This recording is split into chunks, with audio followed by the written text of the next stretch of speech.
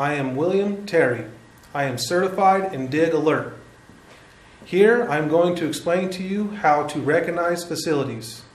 A facility is a company that owns a substructure like a pipe in the ground where we are going to dig. If our dig is going to come into conflict with an existing substructure, we will be made aware of it by a line of a specific color that will be crossing our delineation line. Let me explain. Identify facilities. Here we have our delineation line, and then we have a red and a green facility. White, delineation line. Red, electrical. Blue, water. Green, sewer. Yellow, gas, oil, steam. Orange, communication. Purple, reclaimed water.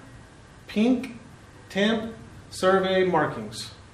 So here we have our delineation line. It is written in black because we are writing on a white board. And then here we have a red line, which is an electrical facility, and then a green, which is a sewer facility. Thank you.